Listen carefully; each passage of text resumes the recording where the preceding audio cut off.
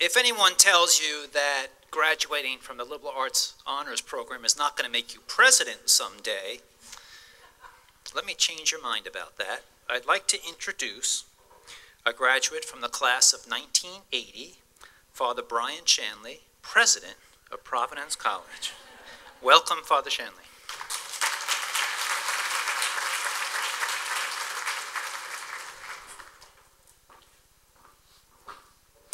Thank you, Dr. Lynch. If the truth be told, when I used to think about coming back to Providence College, the job that I wanted was not the one that I have. It's Dr. Lynch's job. I wanted to be the director of the honors program. That was one of my dream jobs. And my last executive act, when I leave Providence College, or I leave the presidency, is I'm going to make myself the head of the honors program, just so you know. Whenever that is, that's going to be the last thing on my pen is I hereby appoint Father Brian Shanley, director of the honors program. It was my dream job because it was really the most transformative experience of my life in terms of my mind and my heart was the honors program at Providence College. And I'm pleased tonight that we have one of my classmates, Jane Gonsalves, who is going to speak. And I was kind of tallying up the list of, well, are we the best class in the history of the honors program? But then I saw 3 class of 61s have spoken here, and Jack Partridge has spoken twice. So I'm going to also order Dr. Lynch to invite me back and Dr. Rousseau so that we can be the best class in the history of the honors program. I do want to salute the class of 61, however, because they are the pioneers. They were the ones who started it. And I want to especially thank Jack Partridge, who has really spearheaded the fundraising efforts that we've done to enhance the program. I'm really jealous about these European trips that you guys take right now. We didn't have that back in our day. We just sat around that Woodrow Wilson table and talked about really deep things. We didn't get to actually see the things that we were talking about. I went on our first alumni tour a couple of weeks ago, and I got to Athens for the first time in my life. And I've taught Greek philosophy for years and years, and I read the Apology in the honors program my freshman year. And I thought, wow, I've been dreaming about Athens since 1976 in Western Civ at Providence College around the Woodrow Wilson table, and now I finally see it. And I almost got to my knees. I was so thrilled to finally be there, and you guys are so blessed to have these trips now, and we could not do that without the support of the people who have donated to that. So that coming alive experience, which we've all had when you go abroad, is a critical way of connecting your education with what it is that's out there, if you will, in the real world. I was talking with an alum tonight, and he was talking about memories of teachers at Providence College. And I've been to school for a long time. I've completed, I think, 26 grades with various things I've done in between. And some of the best teachers I ever had, I had here. And they are in this room, but I'm not going to name anybody because there's some other teachers I had while I was here that wouldn't be on the list. But most of them that are on the list are here. And it's really, it's the experience of teaching and learning that changed my life. I came to Providence College wanting to be a lawyer, and I know there are a lot of lawyers in the room, including Mr. Partridge. And then I decided I wanted to be a history professor, like Dr. Grace, who was the head of the program when I was here. Then I figured out I was supposed to do what I'm doing now. But I always wanted to be a teacher, and I would not have been a priest if I couldn't have been a teacher, because I love both of them. And I love both of them because when I was here, both of those things changed my life, the priests who were here and the teachers who were here. And I've spent the rest of my life trying to be a learner and a teacher. And you never stop being a learner even when you are a teacher. And what binds us all together in this room, whether it's 61 or 80 or 2011, is that we all have had that light bulb experience in the classroom with really smart people sitting around us, including our classmates and a professor, where the light bulbs have gone on, and I'm here to tell the rest of you, it will never go off. It will never go off. You'll have it on for the rest of your life. And I hope you appreciate that, because this program, I think, is the crown jewel of Providence College, and I I want to thank Dr. Lynch and all the faculty here for their hard work. This is a dinner that I don't miss. I'm not going to Midnight Madness tonight. I'm going to be here instead because this is much more important. And I think that we can be justifiably proud of what we do here at Providence College. So I'm happy to be a part of this. We thank God for what it is that we've received as a gift, and I hope you enjoy the evening. Thank you.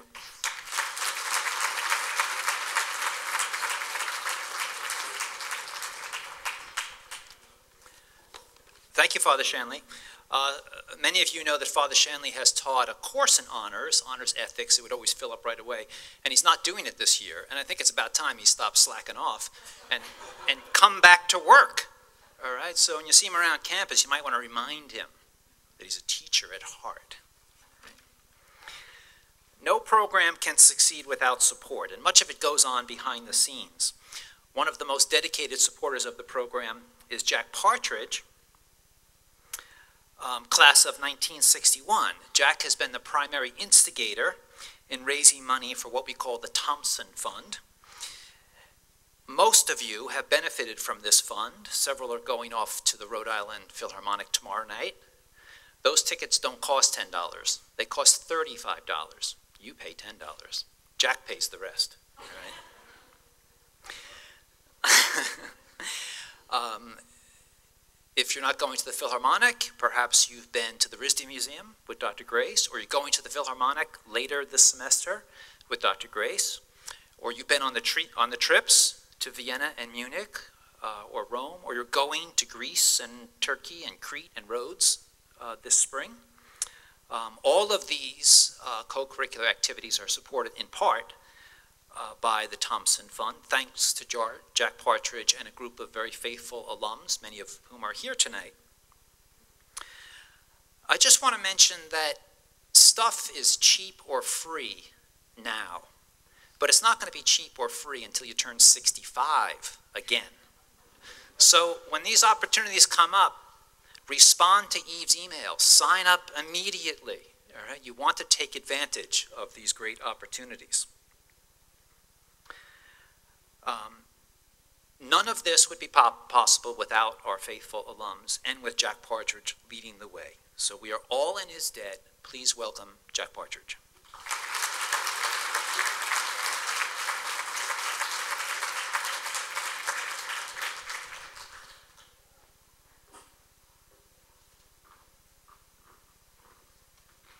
All I can say is, really, I'm embarrassed after that, because that's not exactly what I thought he was going to say. I thought he was going to be witty again, but he wasn't.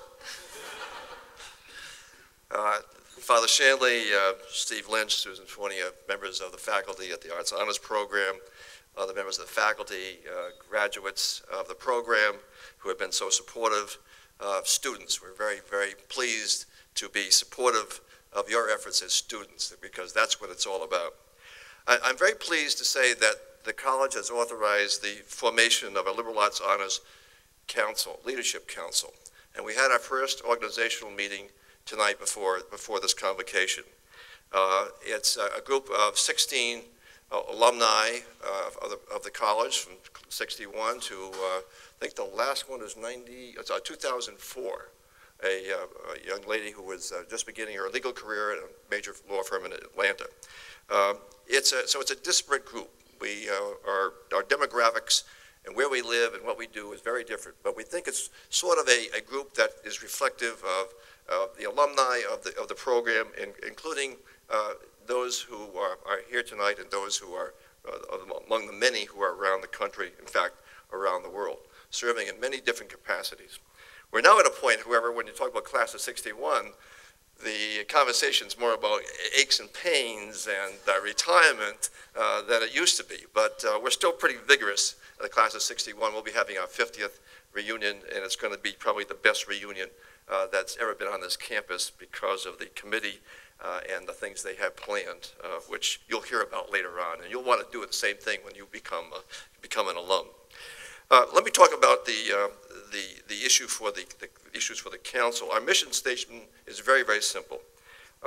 First of all, a vision statement, I should say. We're assisting in developing a liberal arts honors program, graduates who will change the world. So our challenge to everyone is change the world. Very, very similar, of course, to that which we all know relates to the college. And what we want to do is expose the students of the program and faculty to speakers who are leaders in the world, in their fields. We want to sponsor student-faculty enrichment programs and opportunities. We'd like to have a vibrant Arts Honors Program, alumni program, with planned activities, and hopefully those will be focused on you, the undergraduates in the program. And we'd like to grow the Thomson Fund to support and expand these programs as previously indicated. We're a very enthusiastic group. We really do believe in the program. All of us share experience tonight with respect to what it's meant to us. And just as in the case of what Father Shanley was talking about, it was our path to our various careers. So we're very, very pleased to be involved in that activity. I'd ask the members of the council who are here to stand and be recognized. I know we got quite a few, so would you mind standing and being recognized?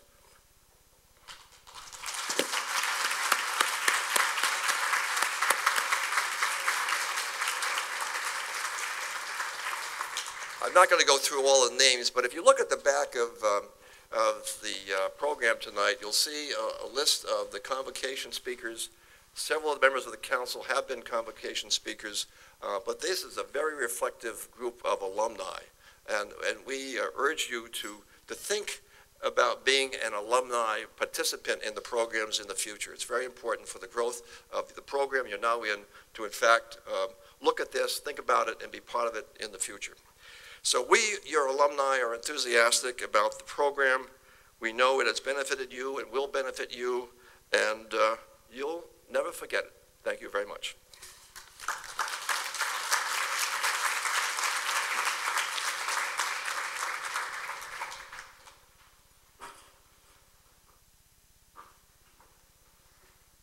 I had a great lunch this afternoon with one of the members of the Leadership Council, Bob Walsh, and he was telling me that of the 10 top teachers in his life, 5 of them were at Providence College, and 2 of them were in high school. None of them were at Harvard Law School. So there's 2 lessons there. One is you should have come to PC in the 60s, when we were really good. Just kidding. The other is, when you're accepted at Harvard Law, just say no. So tonight we award the Delasanta Award.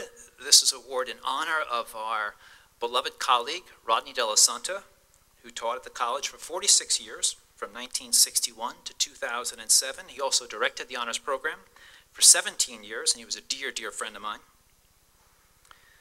The Delasanta Award is for the best essay written by a freshman in Freshman Honors Development of Western Civilization. And this year's award goes to Lindsay Maracanacho.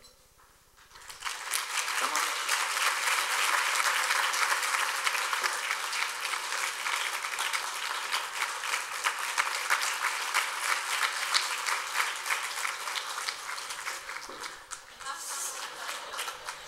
Very gracefully done.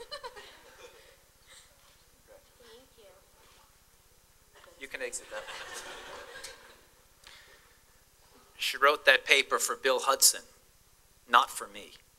All right. So Bill deserves some of the credit. You should think about splitting the check with him. The Thomson Award is given to the student, or in this case, students, voted by faculty as the most outstanding students in his or her class to complete the honor sequence. The award is named in honor of Paul Van K. Thomson, the founder of the Liberal Arts Honors Program in 1957. And this year's winners, I understand there's no suspense whatsoever. It's right there in front of you. Michael Wall and Nathan Ritchie.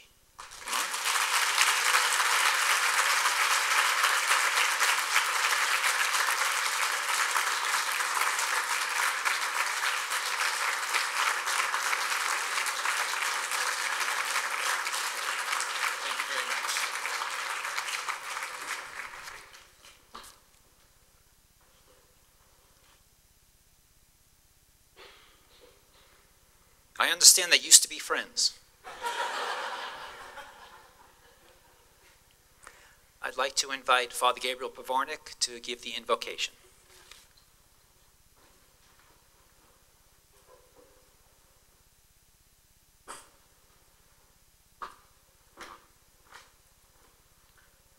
Let us pray. Almighty and ever-living God, we, the children of your covenant, give you thanks this night. Thanks for the gift of wisdom which you have imparted upon us, as we recognize that all of our achievements, all of the graces that we have received are to your glory and not our own. We ask you to bless the time that we share together this evening, that the food and fellowship that we share might always remind us of the graces that you pour forth upon us. May the abundance of this night remind us always of the abundance of your Spirit, as we come ever closer to you and to the eternal life that you have promised us. We ask this through Christ our Lord. Amen.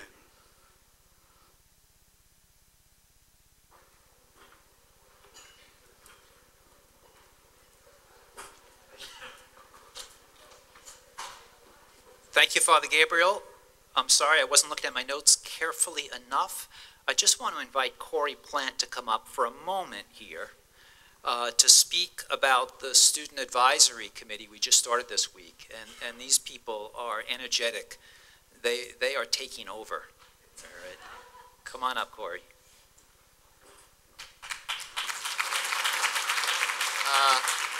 Thank you, Dr. Lynch. You know, it's always been amazing to me that the Liberal Arts Honors Program is so much more than just something academically based. Even just looking around here, it is so much more about community. Some of the best and brightest professors that PC has to offer is right here in this room, including some of my absolute best friends, who are some of the smartest people that I know. But kind of reflecting on what Father Shanley was saying just a few minutes ago, it really is amazing when the things you learn in Civ collide with real life. I remember just a few years ago when I went to Rome on one of those honors spring break trips. I'm sure some of you have heard this story before. But it was about 2 a.m. and we were just sitting on the front steps of the Pantheon, just marveling about how we had learned about this temple to all the gods that the Romans built in Civ, and yet there we were, actually there in person, being able to relish in how beautiful of a place it really was. And granted, it was very painful the next morning when we got that 5:30 a.m. wake-up call on 3.5 hours of sleep, but I would say it was honestly worth it. But it's the experiences like that that really enrich the experience for students, when you get to really come outside of that academic spectrum and really see how you can apply what you've learned through the honors program into your real life.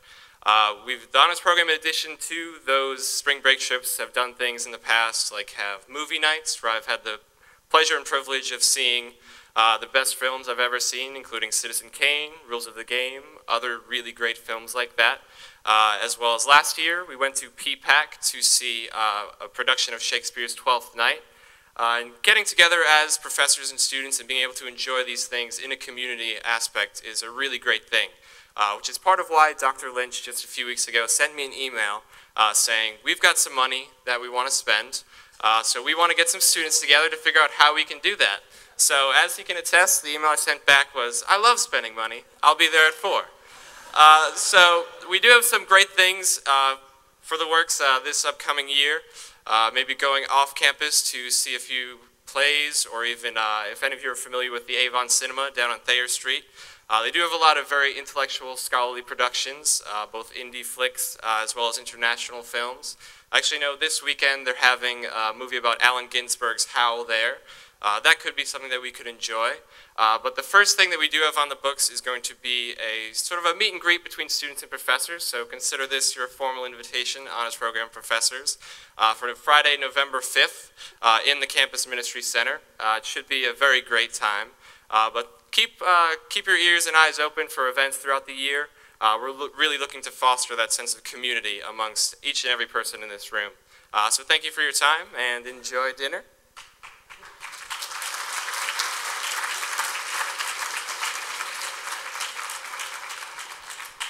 Thank you, Corey. One of the best things about those trips abroad is watching the expressions on the faces of students as they get on the bus at 6 a.m. It's my favorite part. And Corey, keep in mind the money you're spending is alumni money. That's good news. Bad news is someday you'll be an alum. and you'll be generous. So everyone, please enjoy your dinner. So welcome, Dr. Grace.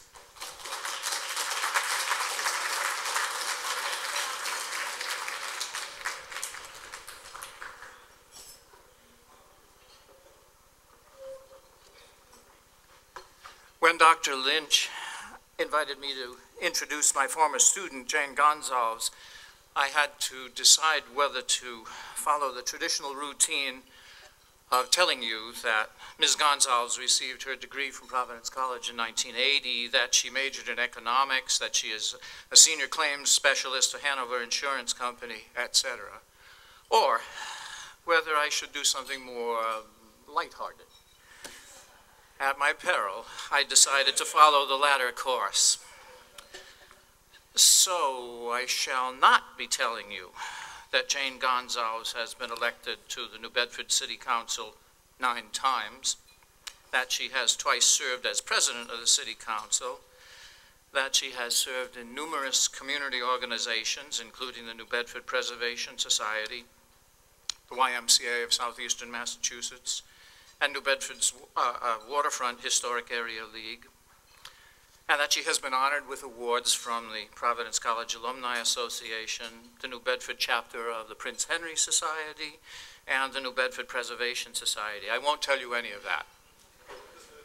Instead of telling you about those things, I've chosen to tell you a story about something that happened many years ago when Jane was an undergraduate in the illustrious class of 1980. Several of whose illustrious members are here tonight. First, I have to reconstruct the geography of the campus as it was in 1978. What is now Moore Hall was then Antoninus Hall. What is now the Feinstein Center was then Stephen Hall. And what is now lawn between Aquinas and Feinstein was then a parking lot. Those of you who are from foreign parts like New York or Texas can now perhaps begin to understand why people in Rhode Island are apt to say things like, turn left when you get to what used to be Stephen Hall, across from where there used to be a parking lot. Well, on a lovely spring afternoon in 1978, I was driving my red station wagon past Antoninus, headed towards Stephen, with the intention of parking in the lot there and going into my office downstairs in Stephen. At that time, I was director of the honors program. As so often happens along that route, it's right by the stairs that go down to Raymond, students are oblivious to motor vehicle traffic while they saunter from one building to another. So I came up behind a group of 6 or 7 students, all members of the honors program, class of 1980, who, upon turning and spotting me behind the wheel, issued a defiant but good-natured, "Thou shalt not pass." One of the students was Jane Gonsalves. I think Mike Mulligan was among them, and perhaps Danny Otero, and maybe the current president of PC. I don't remember all 6 or 7 members of the group. I smiled back and inched forward. In no time, Jane Gonsalves, now leading the renegade pack, had seated herself on the hood of my car, acting like a fashion model out of one of those old General Motors Motorama national tours that had the pretty girl beside the latest model Buick, you know. Now, I've never owned a Mercedes or a Jaguar or a Cadillac, all of which have iconic hood ornaments. My colleagues who had such cars had them stolen from campus or in the neighborhood. But here I was with an attractive, living, breathing, smiling hood ornament. I was one up on Jaguar and Packard and Lincoln. My hood ornament was better than any of theirs. We had our banter. They let me pass, and most of them forgot the episode, I'm sure. I doubt very much that Jane remembers it as I am describing it, but it is a true story. The next day, as I got behind the wheel of the car, I noticed a little dent on the hood. Right where Jane had been sitting and smiling. And for the remaining years that I had that old station, every time I got into the car, I remembered Jane. As the dent became my phantom hood ornament. I need to tell you that Jane was a sprightly young woman, so the dent was pretty small. Nothing on the order of the mark that would be left if you parked your car in the Lansdowne Street lot beyond the Green Monster and some gargantuan slugger crunched the home run directly into your car, as occasionally happens. Nevertheless, Jane traveled with the Graces for several years after that jovial moment between Antoninus and Stephen. As I thought about that occasion when we were all in our salad days, for I was young then too, I wondered what possible connection I could make to Jane's career in public service, as you no doubt are also wondering at this moment. Then it occurred to me that New Bedford had hood ornaments long before Bentley or Rolls-Royce had Winged Victory or Swans or Archers on their bonnets. Herman Melville saw them, Joshua Slocum saw them, anyone working on the New Bedford waterfront in the Age of Sail saw them.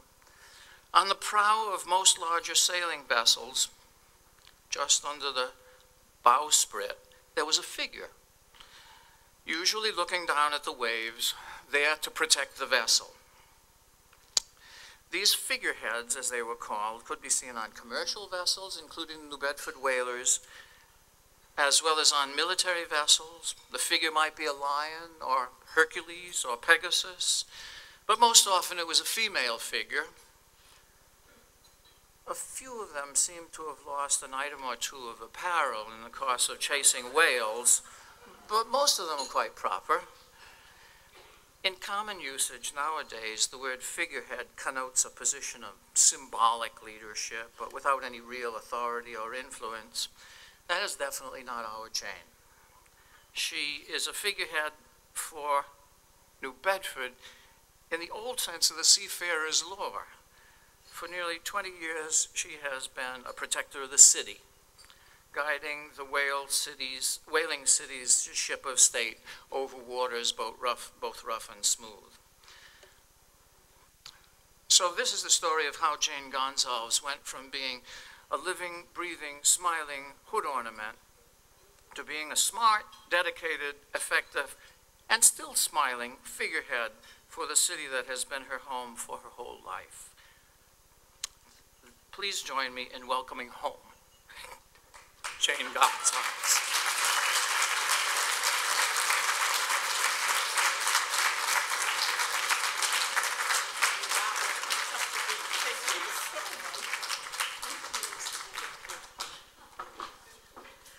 Good evening. Wow, if I was nervous before, that is very tough to beat. I am so honored to be here before you today. Father Shanley, faculty members, students, alumni, and my friends from the class of '80. I'd like to thank those of you that were involved in the decision to allow me to speak this evening. Dr. Lynch, who I want you to know I tried to talk out of it. Dr. Grace, for that fabulous introduction. It's truly wonderful. And all this time I'm thinking, what embarrassing thing is he going to remember that I've forgotten? But yet, even though it was somewhat embarrassing, he wove a beautiful story, and I appreciate that. I also want to thank my friends who I called in the last week to get recollections and reassurance from, because as I said, I'm pretty nervous. I speak on a regular basis, obviously, in the council chamber when I debate, but coming back to my alma mater, as Father Shanley said, when you imagine coming back, and I never thought that I'd be speaking to a room full of people in this distinguished company in this great school, my alma mater. Let me tell you a little bit about myself. I was the first person in my family to graduate from college. My grandparents, all four of them, emigrated from Portugal. My parents were working class people, and I was fortunate to get a scholarship to Providence College and to be invited to be in the honors program. it was a pretty big deal in my family. At that time, there was only about 20 of us in the program. And I thought, coming into the program, being second in my class in a small high school in New Bedford, that I was pretty big stuff. Then I got here, and I found that I was in a group of 20 pretty big stuff people.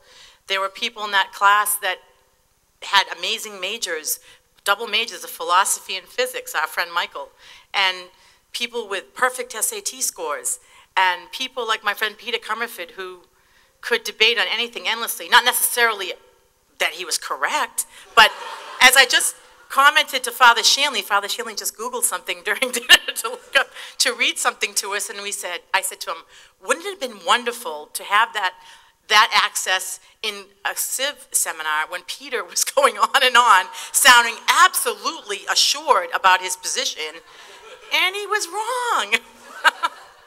Although the Rousseaus often were able to access the information from somewhere in their minds and refute him, but we didn't have the access to iPhone apps that you do.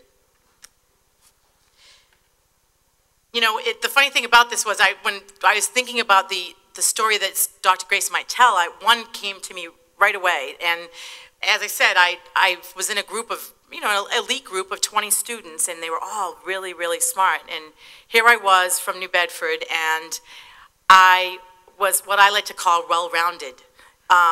I wasn't one that you'd find in the library late at night. You would find me at Brad's. I was there pretty much every night. And late, though. I would go study, but then I would go later. I was also a hockey cheerleader, which is, there are no longer any hockey cheerleaders at Providence College, but I was a hockey cheerleader, and one year, I think it was sophomore year, the team was in the playoffs, and at that time we had to travel, so they were playing at Clarkson, which is in Potsdam, New York, which is pretty close to the border. And I went to Dr. Grace and I said, I know that we have our Civ midterm tomorrow, but, or actually I guess it was the next day, I just wanted you to know that I'll be here, but I'm going to Potsdam by bus for the entire day, and I will be back just in time, probably, for the final or the midterm. He was not impressed. The point I want to make, though, is that the honors program and the honors experience probably set us apart from the other students in a lot of ways. There was only 20 of us, as I've said, and I think that we became a family of sorts. But it was brought home to me again recently. I was here in June for my 30th reunion, and people were talking about Civ, like PC alumnus always do, because it's such a big experience, part of the experience here. And they were talking about, and this was amazing to me, about not going to class, first of all, which I can't imagine missing a class, and then going to the lab, to language lab, to listen to the Civ lecture on tape. And we didn't have access to that. So that might be the reason our attendance was so good, because you couldn't make it up if you didn't get to class. You know, and in contrast to their experience of Civ, we had a 2-hour seminar in the afternoons, and this brings me to a great recollection that I want to thank my friend Peter for. One of the classes that we had, which was on a Wednesday afternoon, was called Dimensions of Art, and it was supposed to be our cultural experience, or one of them. And one of our professors was Father Coskren. And Father Coskren would speak often about music, and being the 70s, we listened to records. And Father Coskren would start to conduct the orchestra as the record played, and I know I could see my friends laughing with it. He would conduct, and as the afternoon went on, fueled by a few pony-sized beers, he would conduct with more gusto. And pretty soon, his eyes would be closed, and he'd be conducting, and he would be so vehemently conducting and bobbing his head that his comb-over would come forward on occasion. And he would just swipe it back and continue. And that's a great memory to have, but he also taught us about opera, about classical music, and one of my favorite recordings ever, a recording of Louis Armstrong and Ella Fitzgerald singing Gershwin. So those are experiences that I had in the honors program, things I will never forget.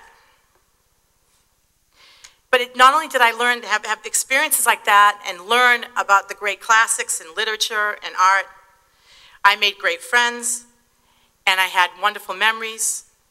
But also, very importantly, as I alluded to earlier, the experience of having the Civ seminar and learning to develop a thesis, develop a hypothesis, and defend that, and debate that, to develop a strategy, to implement a plan. Those are all things that I learned from my honors experience. And those things, and that part of that experience, is probably what directly relates to what I do today. I wasn't the kind of kid that ran for student government and always wanted to be involved in politics, although it was certainly a regular discussion in my household growing up. My parents were always interested in local government. But I wasn't overly active in it as a student. And yet when I look back, I know that one of the things I cared about was community, and I had a community experience in the honors program, and I went back to New Bedford to be part of that community, and I realized that the way to be part of that community was to get involved. JFK said, political action is the highest responsibility of a citizen. Now, I'd love to tell you that that's what I was thinking of when I ran for office, but really, the first time I ran for office, what I was thinking was, I can do a better job than that guy. So luckily for me, because my ambition and my chutzpah were probably greater than my planning, I was able to win office my first try. I became a city councilor in 1994, and I've been in office in the city council in Bedford ever since. But what I've learned through the years is, although the job duties, if you look them up in the city charter, tell us that we as city councilors are responsible for approving the budget, approving mayoral appointments, and legislating local laws. In fact, a city councilor is really a facilitator, a confessor of sorts, an enforcer, a deal maker, and in many times, I'm the voice of the person who calls me. I have found through the years that people believe that someone has to intercede for them, and as time goes on, more and more times where the community breaks down, they can't just go knock on their neighbor's door. They can't go complain because the neighbor's having a loud party, or they can't complain because they think the neighbor might be running a business in a residential zone. I'm getting to the real specifics of what I do now. But they need someone to intercede for them. And that's where I come in. People call me and they have a problem. And somehow through the years, I've learned how to fix their problems, or know who to go to that can fix their problem. And as time goes on, 17 years later, 9 terms later, I still love it. Now, sometimes, as Mrs. Lynch was asking me, people can be demanding, and people can be crotchety, and people are unreasonable. And in this time of recession, when there are so many cuts, city governments have laid off many, many employees, just like any other business in a recession. People do not accept the answer that I can't fix that for them, or that if I can fix it, it will take a while. That yes, their sidewalk might be broken and someone might have tripped on it, but I can't get it repaired for 2 or 3 or 6 months. That yes, their neighbor may be doing something wrong next door and they might be having some business in that residential property, but I may not be able to get the building inspector out for 2 weeks or 3 weeks or 4. And so the key to what I do, or the challenge to what I do, I guess I should say, is trying to help those people, to be their voice, to continue to make city government work while recognizing the problems that we face and empathizing with those people's problems. And as time goes on, I realize that that's the role I was meant to play. And it's funny because, as Dr. Grace mentioned, actually if you asked me, I guess I would tell you that I'm a claims adjuster. But because that's my day job, that's what I call it, my day job. But when I decided to run for office that first time, 18 years ago, I had no idea what the world was opening up to me and how much I would enjoy what I'm doing. And if you ask me now, I would tell you, that is what I'm meant to do. That is my way of improving my little corner of the earth and helping people. And I think that in this time, especially when people have become so cynical about government, it's important to note that even at my small level of local government, that I believe in what I do that I want to help people, and that I can make a difference. And I would urge all the students to think about that as they go forward. Public service is the most important thing you can do, and whether it's elected or volunteer or appointed, be a real member of your community. Thank you. Thank you, Jane. If I have a problem, I know who to call. If I need a hood ornament, I know who to call. I'd like to thank the people who made this night what it is. First of all, the Sodexo staff, who always do a great job. I think a round of applause is well deserved. I'd also like to thank Eve, our graduate student, who's always there answering the phone, responding to emails. And Dr. Suzanne Fournier, who was the brains behind the operation. In fact, I think Eve and Dr. Fournier and I are thinking about going into the wedding planning business. We have lots of good experience. So I wish everyone a good night. There's no need to hurry. I hear Dr. Barber is offering signatures half price tonight. All right, so this is your opportunity. So enjoy your evening. Please linger and socialize all you want. Thanks.